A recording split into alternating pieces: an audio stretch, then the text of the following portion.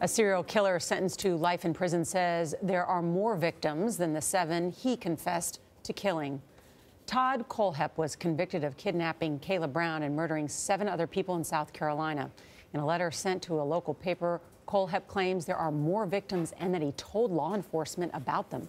DeMarco Morgan has been following this story. DeMarco, good morning. Good morning to you. A disturbing story here. The Spartanburg Herald-Journal printed excerpts from an 8-page letter the paper says it received from Kohlhepp last month. And it's not the first time that Kohlhepp has communicated with the press, but it's the first time he's mentioned additional victims.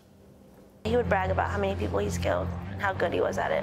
Kayla Brown says during her 2 months in captivity, Kohlhepp spoke about his other killings. He said he was near the 3-digit mark, so almost 100.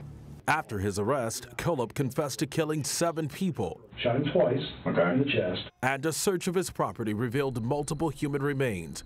But over the weekend, the Spartanburg Herald-Journal revealed an 8-page letter from Kohlhepp where he states there are more than 7 victims. I tried to tell investigators, and I did tell the FBI, but it was blown off. Refusing to give details, Kohlhepp claimed it's not an addition problem, it's a multiplication problem.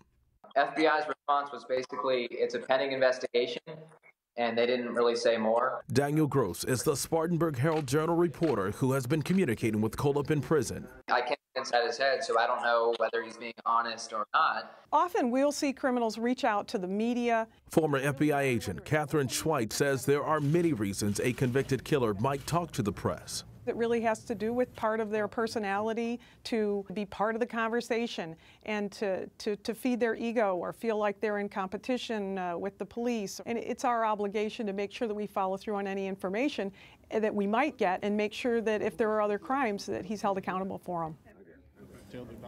Now, in his letter to the Herald-Journal, Kohlhepp also made a reference to traveling across state lines, writing, "Thank you, private pilot's license." And it's not clear at this time if he made this reference to other alleged killings. Just a sad and disturbing story all around. Very much so. This guy is so sick. Yeah. Thank you, DeMarco. Thank you. Thanks, DeMarco.